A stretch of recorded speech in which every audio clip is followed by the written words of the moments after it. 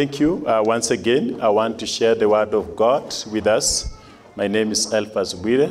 By God's grace, I'm the senior pastor here, and we thank God that He has allowed us to gather this very first Sunday of the month of February, the year 2023.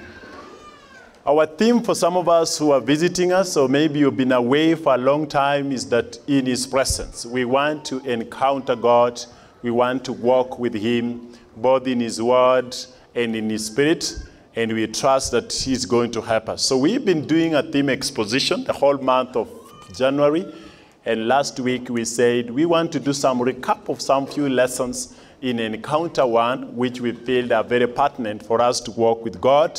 And our Deputy Senior Pastor, Reverend Patrick, began us on understanding the attributes of God, the person of the Holy Spirit and the person of God. And I want to proceed today looking at God's attributes, because you cannot walk with a person you don't know. That is why you see now Elder is describing his wife. And there are many attributes that goes with a person who you know. And so our main text is going to be from the book of Philippians chapter 3, verse 10 to 17. I'll read up to verse 18, and then I will make some few inferences again from the book of John chapter 15, from verse 1 all the way to verse 5, which we have gone through for many of us who have been consistent. God's attributes. Paul writes to the Philippians from verse 10 that I want to know Christ and experience the mighty power that raised Him from the dead. I want to suffer with Him, sharing in His death, so that one way or another I will experience the resurrection from the dead. Then verse 12, I don't mean to say, I'm reading from the New Living Translation, I don't mean to say that I have already achieved these things, or that I have already reached perfection. But I press on to possess that perfection for which Christ Jesus possessed me. No, dear brothers and sisters, I have not achieved it, but I focus on this one thing, forgetting the past and looking forward to what lies ahead. I press on to reach the end of the race and receive heavenly prize for which God, through Christ Jesus, is calling us. Let all who are spiritually mature agree on these things. If you disagree on some point, I believe God will make it plain to you. But we must hold on the progress we have already made. Dear brothers and sisters, pattern your lives after mine and learn from these things. Learn from those who follow our example. Verse 18, for I have told you often before, I say it again with tears in my eyes, that there are many whose conduct shows they are really enemies of the cross of Christ. Let's again read the book of John, chapter 15, verse 1 to 5. We've read there many times. We should be ready to memorize this, but allow me be able to remind. The Bible says, I am the true grapevine, and my Father is the gardener. He cuts off every branch of mine that doesn't produce fruit, and He prunes the branches that do not bear fruit, so they may produce even more. Verse 3, you have already been pruned and purified by the message I have given you. Remain in me, and I remain in you. For a branch cannot produce fruit if it is severed from the vine, and you cannot be fruitful unless you remain in me. Yes, I am the vine, you are the branches. Those who remain in me and I in them will produce much fruit. For apart from me, you can do nothing. That is the word of God. I saw another sharing on social media recently. I looked for that photo when I was making my sermon note. I didn't get it. But somebody was putting up a scarecrow. A scarecrow is for some of us who do farming, and we come from a region of farming. That you want to scare some birds from coming and eat maybe your fruits, or they could be trees that are flowering. So you put a scarecrow to scare the birds to go away, so that they will not eat your produce. And so the birds from that drawing, for many of you who saw it, shows that the scarecrow was drawn because he wanted to be modern, of a person with an iPad, or it looks like an iPhone, either of the two. And so, it doesn't show any of those scarecrow looking at the iPad. And so the birds came. They came and they looked. And they say, it's not looking at the iPad. It's not looking at the iPhone. And they say, that is not a human being. They are not looking at the iPhones. So the birds went ahead and ate the plants.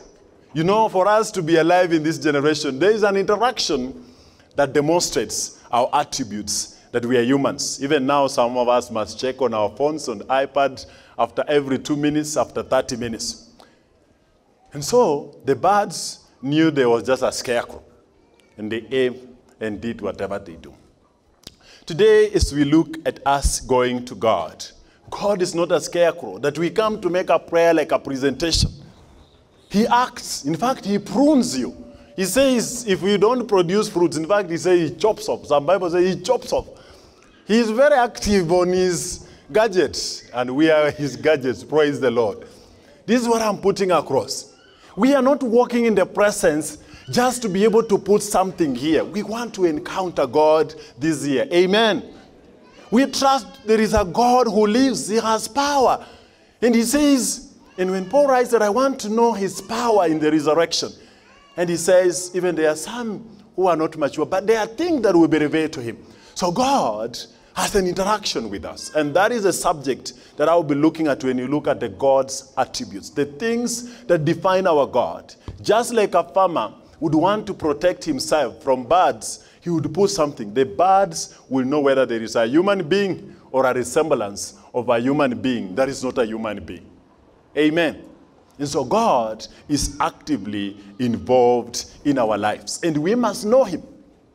We must know him. And we must know, when we know him, we will know our behavior. You will learn and eat the sunflower. You check na maneno nasema hapa Mungu yuko. Nakaa pale kama mtoto wa king, I eat in Jesus' name. Amen. Then when you realize there's no God, you don't go there. So the birds knew that. A story that you go and ponder about. An attribute is defined from the dictionary as a quality looked upon as naturally or necessarily belonging to somebody or something.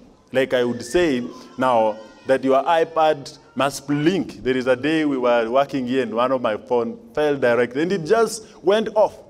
A little touch could not come on. So there is an attribute that makes your phone to be alive. There is something that describes you as a person, as an attribute. So that is what the dictionary says. So for example, mercy is an attribute of God. God is merciful. He chooses who to forgive. He has power of mercy on us. That is an attribute of God. Okay? Politeness is an attribute of a gentleman. You know, that is an attribute that you would say. So an attribute is natural, is a natural or necessarily or a necessary quality. It's both natural or a necessary quality. You cannot dispute a certain attribute of certain people. You will define them and you will know them. Okay? Some of you can be able to know whether the gentleman is coming, a certain voice of certain person. That is an attribute you know. And it identifies us and it affects our response and our interaction. So God or God's attributes are the essence of who he is. The essence is you touch God, you know it's God. When you go to the presence of God, you know this is my God. This is our God. It's the essence. It is what composed him. If you ate a mango, you know this is a mango or a complex of a mango. Psalm chapter 117 verse 2 talks about that, the essence of our God. Our God is person. Our God has relational. He relates with us. He changes things. One of the things that I will be hinging on is God's power, that he is able to change things, is able to influence things. God's attributes are absolute. They are not relative. God's attributes are absolute and they are unchanging. God in essence cannot become praised. He is who he is. In fact, one of the things when I was trying to think of what to put as a series we ran, we could just talk about the God who I am. He told Abraham that I am who I am. And he says that even in John chapter this, he's absolute. God does not change. When the world changes and thinks that some people who look to be female can be male, for God, he remains to be our God. He remains true to his word. And that is a very great attribute that we need to able to understand. It's not that you come and check and say, this God has moved, so I can also move my position. He is the God that was, he is, and will be. Personal attributes, God has the two attributes, they can be categorized, the personal attributes and the relational attributes. These personal attributes include those to do with intrinsic nature, such as unchanging. It is within him. You can't change them. Such as power, wisdom, knowledge. While relational attributes are those that have to do with how he relates with his people and may include his love, his mercy. So this morning or this afternoon, I'll be looking at how his personal attributes influences how he relates with us. Because it's powerful. He has power to forgive. Because it's powerful. He can change your direction. Because it's powerful. He will make the enemies, when they are coming, to go away. And if we will understand who God is, then we will seek him over our circumstances. We are not dying, men, we are dying, or sometimes we suffer and say, kufa kama mwanaume. What it means, for those who don't understand English, is suffer like a gentleman. Now we want to go to God and say, God, we are seeking you, and we are crying to you, and he will relate with us, and he will be able to help us. So God has power. Paul writes and he says, that I may know his power of resurrection. And that power of resurrection draws people to him and makes these people to relax, to do what? To relate with him. So God relational attributes, one of the things is that God influences people. Even you here, you will be influenced by people. One of our senior clergy, one point, says that when he gave his life to Christ, he struggled in this thing of what Rev was trying to was preaching to us last week, being filled with the Holy Spirit. He just thought, when God, I come into your presence, I just become a good gentleman, I seek you, and you go home. So in our prayer meeting, people were praying, and they were praying, and there are people who pray over time, because they know they are God. They would go extra. And so when he was seated there, and people were being prayed for, he only remembered that after a while he was carried aside and was saying, you are speaking in tongues and you are rolling. And he said, God interact with people. God changed him in a twinkle of an eye. Paul, the author, who actually writes Philippians and many other books in the New Testament, was once a persecutor of people. But at one point, God changes him in a radical transformation from Saul to Paul, from a persecutor to the preacher. He changes him in a twinkle of an eye, and Paul decides to follow God forever. His power to change people. Amen. Men who are here, women who are here, and all children who are here, God has power to change many of us. Some of us have behavior at home, and parents have said you cannot be number one. God can change you number one. He changes people. A one who was not a disciplined boy will stand and be able to preach.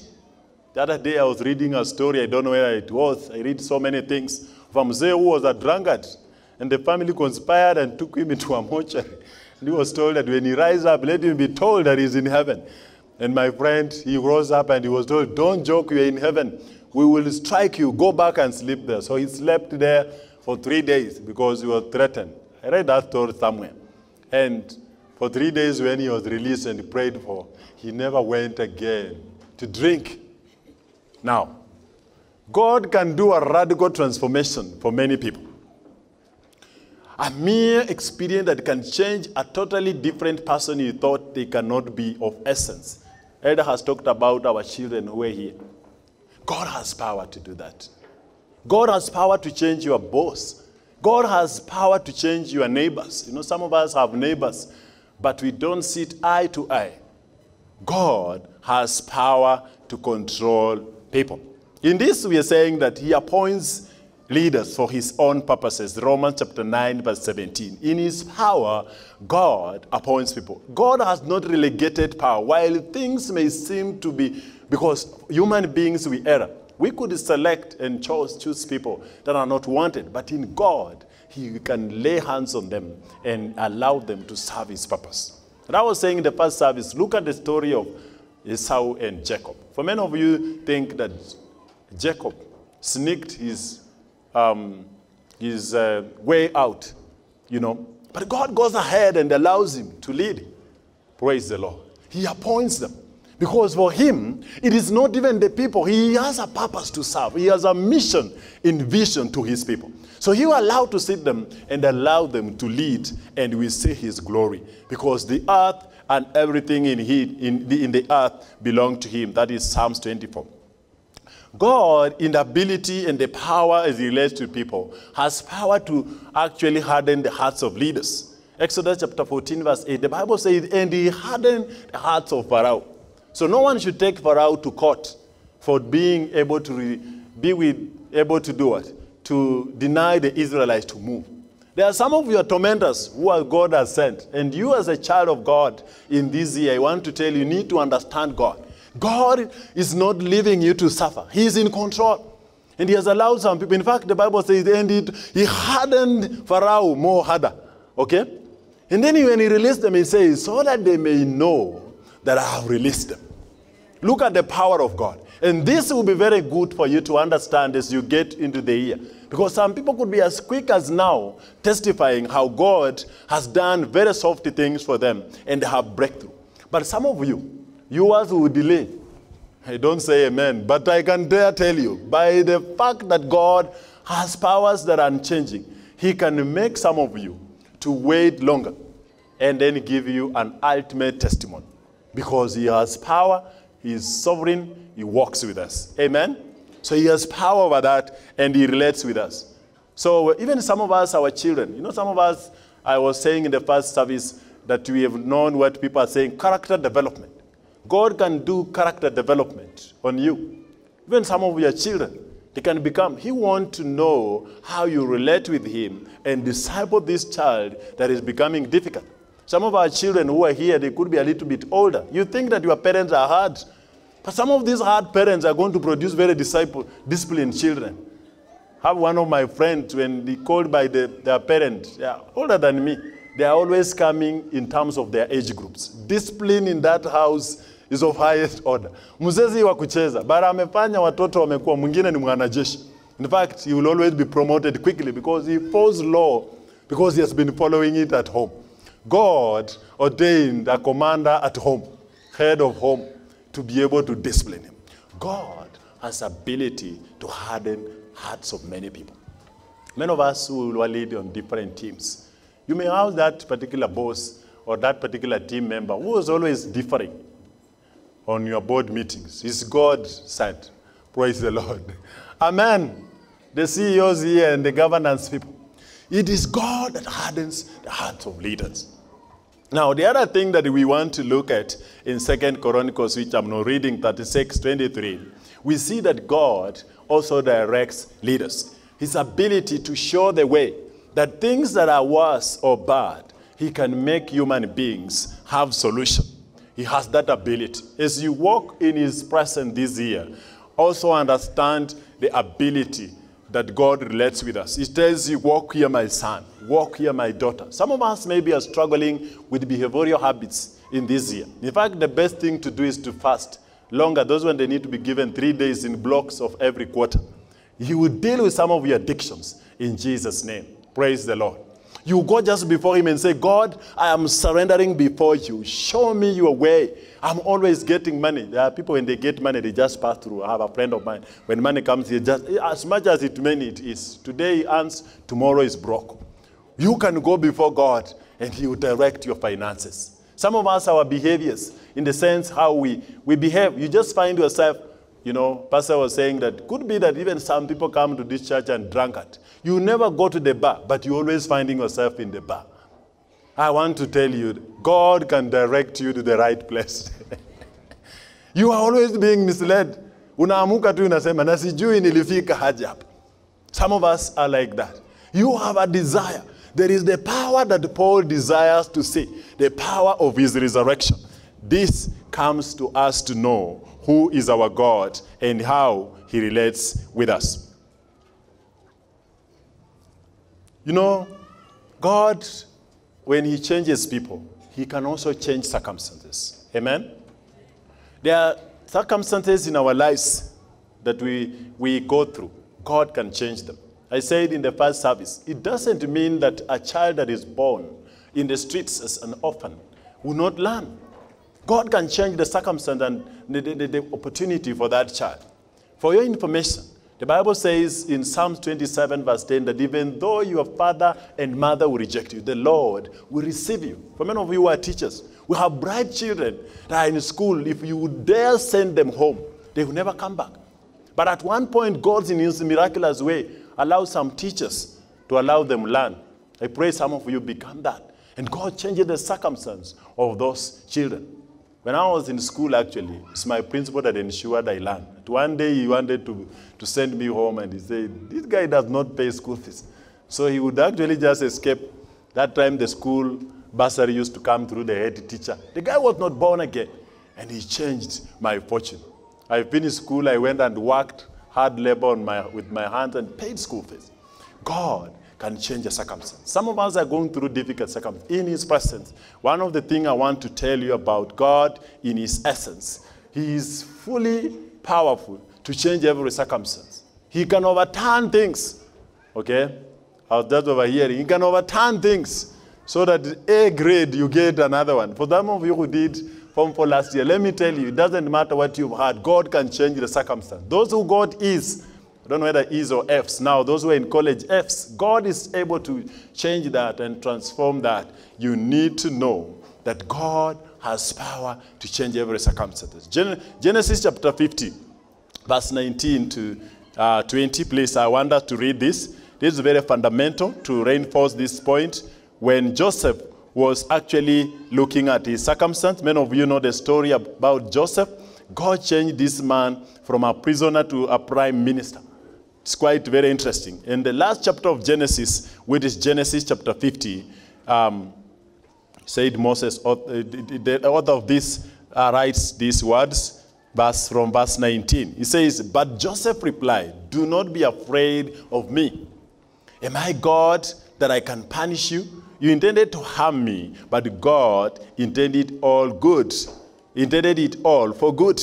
He brought me out of me up. It brought me, I'm reading from New Translation Version, New Living Translation. He brought me to this position so I could save the lives of many people. God changed the circumstance of Joseph. Joseph, a prisoner, to a prime minister. Joseph, a man that was doomed to a testifier. So God in his power has related with us. He has power to change. So it's not a scarecrow. You know, some of us go before God and you pray. Jesus, I have heard people. Let's pray passionately that God is interacting with us. You are the iPad, it's touching you and you are responding. It types A, it produces A music. It's an interaction like you see here. He changes circumstances. He changes your fortunes. And that's why we are seeking him and praying for breakthrough in our life. We just come from a meeting with Bishop the other day, and he asked us if we have ever dared, our senior, to pray for somebody who's dead to come to life. I don't know why he asked us. He was trying to say, any one of us who has ever prayed for the dead to come to life? And it took like 2 minutes, and he was serious, he needed an answer. So somebody, raised up their hands, but they didn't rise up. But is it biblical that God can raise the dead? That he can actually change a dead situation to life? It is very true. And actually he gave us more time because along the way as he was closing and he was telling us, because we didn't know where he was standing in his asking, he said, some of us are living in fear and God has appointed you as Christians to do the things that God wants you to do. So you are always fearing that God can change the circumstance. Some of us have sicknesses that you have never dared to pray to God to heal you. Some of us have been trusting God for babies and you have never dared because you feel it's a stigma. Some of us have been having all manner of things, but we believe that it is okay. we are meant to be that way. I want to preach to you this particular afternoon. When we look at God and walking in his presence, he changes circumstances. Say amen. You are not meant to be a person of that particular position forever. Some of you are due to retire and you have never received an increment. It is not the desire of God. He changes that in Jesus' name. Amen. Some of us have been in school, the young children who are here, and you just believe I'm just meant to be between 30 and 40. We used to be in schools, that number was good, because we used to be 181 in our school. So I remember being number 79. It was great, my friend. But that is not God. That's not what God wants us to be. You could be in a multitude of many people and you feel it's okay because you have defeated over 100. By the way, 31 out of 181, you have defeated over 100.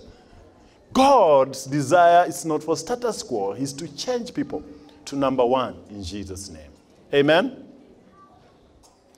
Habakkuk talks about many things when he asks God so many questions and it seems God is silent. God gives him an answer. He asks again and God gives him an answer.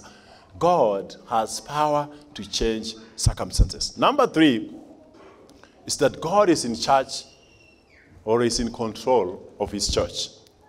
Matthew chapter 16 verse 8, the Bible says, and Peter asked in a conversation that goes there, I want to paraphrase because of time. And God responds, Jesus responds and says, I will build my church on the rock, and the gates of hell shall not prevail against it. The church of Christ is sustained on the power of God. I know we have faced so many things, and people are saying we are not seeing the Timothy and joy of the old days, and many pastors are not making noise and many other things. I want to tell you that God who we preach in this place is a God that relates to his church. And his church, we talk about us as a body, and us is where we congregate. This place has the power of God in connection, and we need to know that. He relates with us. He controls the church and his affairs. For us, we need to know that. That's why we gather every day, and we need to submit to him. There are no gates of hell that will prevail against his church. So those 3 things I've mentioned. God has power to control the church. He controls circumstances. He controls us individuals. But what should be our response? What should be our response to this God? I was making this and I found that Paul, and actually majority of this Paul except John, pens some great things that we need to do because we relate to God. Great things that you can do. And one thing he says is that if you actually understand your God, you can have great joy. Many people here, some of us are suffering from high blood pressure, so lazima mtunzwe vizuri. Ukiongeleshwa mbaya itakuwa mbaya sana. Na mnakasirika haraka. Sukari, ugonjwa wa sukari, si sukari ya kulamba, ugonjwa wa sukari. Many of us here go through many things. But let's look at 1 Peter. I'll read all these scriptures quickly. What I came to realize, Paul says that you can actually have great joy. You can actually have great peace. You can actually have and understand your great position. You can actually have great hope. And you can actually have, and you have great inheritance. 1 Peter chapter 1 verse 8, Paul writes this, you love him even though you have never seen him. Though you do not see him now, you trust him and you rejoice with a glorious, inexpressible joy. The word there, I don't know what your Bible says. The New Living Translation says inexpressible joy. I want to suspect NIV says great joy. And he talks about this to Peter. And he writes this letter. He had seen him, that you need to know God and you have great joy. For many of us who are seeking happiness elsewhere, I want to tell you, when you know God's attributes, they will slap you and you laugh. You look like a mad person. Amen. You will have great joy in tribulations. They will beat you in the walk in the presence of God. And they will be annoyed because you are not. You will have great joy. You have never seen it. But he said there is an inexpressible joy when we know God. Next that I want to look at, and I read again, is Philippians chapter 4, verse 6 to 7. Paul again writes and talks about the great peace that we can harness when we relate with our God. The thing there is when we relate with God. So he writes this in Philippians chapter 4, verse 6. Do not worry about anything. I dared people in the first service I should not do it in the second side. Instead, pray about everything. Tell God what you need. Now, I'm reading the Bible. I've not even heard. This is not a Rhema word. This is now what we call the written word of God. And thank him for all he has done. Verse 7. Then you will experience God's peace, which exceeds anything we can understand. His peace will guard your hearts and minds as you live in Christ Jesus. Remember, he has written that I want to know the power of your resurrection. God can give you great peace. There are many of us who don't have peace because of even some of you struggle in work. I was saying the last month, I traveled until I got tired. I went to Murang'a. I drove to Murang'a 7 hours. I did ministry for 3 hours. I drove back. Then 2 days I was to be in Nairobi. I drove again and came back. Then we had to go to my Mahiu again, and I drove. I realized I'm tired. And I was making these sermon notes, and then the Bible said, don't worry about anything. I say, God, I need some facilitations for some quick way of traveling. You know what I prayed for, Ed Agnes? I prayed for a chopper. And then I read this Bible and said, tell God what you need. What I needed is a quick facilitation that I may go there. And say, thank him for what he has done. I was safe. And say, you will experience God's peace. But there are great things that we need to ask God. And stop troubling many things. Then I asked God that if you don't give me a chopper, just facilitate me that I enjoy this thing. What I want is peace. Amen. Some of you are struggling. And the Bible is telling you, don't worry about it. It actually says, don't worry about anything. Some of you are already worrying about my request. The Bible says, don't worry about anything. Praise the Lord. Hallelujah. You have little faith, so you have no great things. I dare tell you, this is the word of God. This is sweet, my brother, my sister. Now, there is another one here. If you want to be a senior pastor, you should know your great position. In John chapter 1, verse 12, Paul introduces to another way of knowing who you are. And I will tell you where this also inspired me when I was reflecting on this. In John chapter 1, verse 12, the Bible says, but to all who believed him and accepted him, he gave the right to become children of God. This may not make sense, even children who are here. But I was in an international conference, and one of the great speakers, man renowned across the globe, was speaking. He asked the audience to describe to him who he was. So one rose and he said, I know you are a bishop. One rose and said, I know you teach in the university, you are a doctor. Another one said, I know you have written many articles. He said, all of you don't know me. And you are my brothers because this is a gathering of brethren. There is a high position that I want to introduce to you to. I am a child of God. Amen. Now, this sounds good for those who don't believe in the chopper. That you have a great position as a child of God. Say amen. But yet, we don't take this position very well. We misguide ourselves.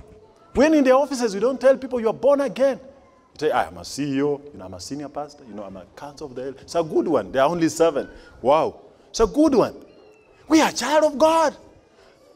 And all people were amazed in a whole conference how the bishop disputed that they don't know him. And the new nomenclature of naming people now is Deacon Arena. You are Mr. Arena. Praise the Lord, Deacon. They say SP Bwire. That is not the salutation. It is wrong. There's a higher position, a greater position. Praise the Lord. For us to walk in the presence of God, children of God. Now, children who say we are not children, even adults here, now I'll address you. Children of God, the highest position is for you to know you have a greater position as a child of God. Amen.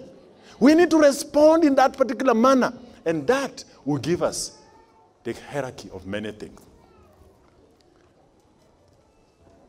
In Titus chapter 2, verse 13, sorry for my verse says 1:12 on the PowerPoint. I rectified it. Let's stand there. There is a great hope for the children of God. If you know God, you will not be people here who are fearing. In fact, I said, let me read this, then I tell you what I said in the past service. Titus chapter 2, verse 13, talks about great, I'm talking about great things for the great children of God.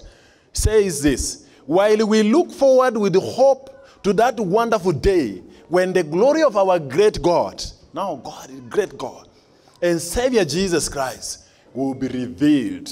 Great hope. There are some of us who have no hope for tomorrow. In fact, they say, when people are almost dying, the last thing they lose is hope. It's not money. The day you get there and somebody tells you, now go and take care of my children. Hope is gone. Hapo ndio wanaenda. But there is a great hope here. In fact, it talks about glorious hope. I told the people in the past service, and no, please, even the fear of death should not scare the children of God. For God delights in the death of his people. Now, you need to know this so that you don't die when you are still struggling. So we just die in peace. Amen. There is only one death that scares God, and the death of an unbeliever. Praise the Lord. This is the truth of the matter. The day we need to go. Many of you, my brother, my sister, you are here. There is a great hope for us that our body may sleep, but there is a great hope for us. It says when it will be revealed, if you know God, you will have great hope. Hope, even if you don't have a job. I talked about God who changes the circumstances. That is the power of resurrection. You will walk in the presence of God. You earn little and life has gone up. There is hope, my brother. There is hope, my sister. Amen. You see your boss coming every day and say, can he see me? You are hopeless. I want to tell you there is great hope. I have that hope. Amen. I have hope. I have hope. I have hope the things that are look dead, they will come to life. And this can only be if you know this God. He says, because your wait is coming. Because if you're not a believer, you will not wait for his second coming. So a little thing makes you angry. There is great hope. No one can actually put you under. I said in the first service, no one can bury a star. For some of you, you are thinking you will be sacked. I want to give you one motto. Go and do the right thing and write it on your book. I want to do the right thing until I'm sacked. No one can sack you doing the right thing. Praise the Lord. You will never. That is a motto that I want to dare many of you. You're feeling being disturbed. Don't go and pay bad for bad. Go and do the right thing. And say, I want to be sacked doing the right thing. The few that I've seen on the newspapers, they were sacked like yesterday, they got the job tomorrow. Why? God it's a hope for them. Praise the Lord. There is great hope. Brethren, if we do the right thing, there is hope for us to walk in the presence of God. Great hope. Not just hope. That's here. Now, this is where the plan is. There is great inheritance. There is great inheritance. Praise the Lord. When we walk in God and respond to him, 1 Peter chapter 4 verse 5 talks about great inheritance. It surpasses what I've told you. Now look at this for those who have spiritual ears, so that you don't look at earthly things. I want you to know this, children of God who are here, and all of us who are here. Turn to 1 Peter chapter 1 verse 4. He says, and we have a priceless inheritance. Look at this. It's more than what you have ever thought and asked. An inheritance that is kept in heaven for you. For you. Wacha kusema wacha niweke hii koti nionane na yeye. There is a great inheritance for you. Kuna ndege yangu kule. Praise the Lord. Praise the Lord. It is there. I will fly. Oh my goodness. Pure and undefiled. Beyond the reach of change and decay. There is great inheritance when we respond to this God. I said in the past service that, good things are kept in good storehouses. Like some of you who have gold. Gold is not just kept anywhere. Some of you keep it in the bank. Some of you keep it a place and you put security. Now God has a great inheritance for us. The inheritance in heaven. That we need to access it. As you look at him, as you relate to him, do not give up. One of my dangerous prayers that I prayed in the morning, and I would dare pray it now. It will be bad for some of you because I don't know whether all of you will be in heaven and I miss it. I also want part of that in heaven. Praise the Lord. The great inheritance. It is stored. Imewekwa kwa Kiswahili for you. We can miss it if we don't understand who God is. At one day when we close our eyes, many of us will not have word to say whether I will be in the book of life. There is a great inheritance if you know our God. Indeed, the Bible says he has stored it for us in heaven. It is priceless. It is great. We can dare seek God if we know him and the power in his resurrection.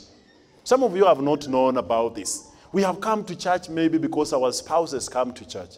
Some children could be here because your parent asked you, enter the car and let's go to church.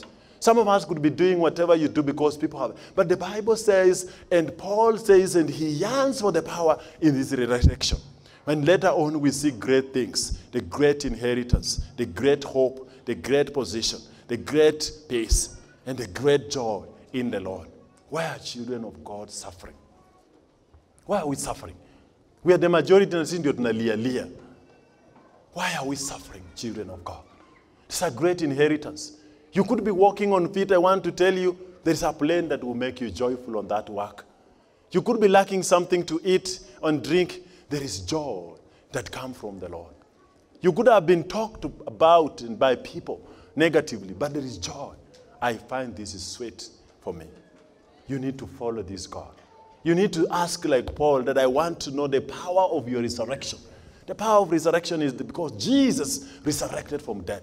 Did Jesus just resurrect? The Bible says, and because he was from God, God resurrected him. So he's able to bring every situation to life. And that situation will only be defined by the great word, the superlative term. I want to pray with you as you close your eyes. I don't know what God is speaking to you. I'm excited, not even about things, but I'm excited there is a God that gives me hope. It doesn't matter what people have said about you. It doesn't matter how you've got your feedback about the first month you have applied for job or promotion. There is something that God is saying, that child of God, know me. I relate with you. It's not a scarecrow. I say to God, I have trusted you. I want to dare you and even seek you on great things. I just gave you an example. Go and ask anything. So long as you ask the right motive, God will grant to you. And I want to pray with some few people here who are partnered needs. It could be sickness. It could be here you are seeking God for an open door. It could be in this place. There is something you have never prayed about. You have taken it to be normal. People in your household are drunkard, and you think that is usual. No, God can only delight in you when you are born again. The great inheritance is for us when we possess something. I want you to come here, want to pray with you. You stand here in the gap for some of your people that are not born again. You have people in your family that are wayward. Some of them are struggling in marriage, or it's just a behavioral thing that goes across the board. We want to pray with you because God says, ask. I am daring to ask God great things in Jesus' name.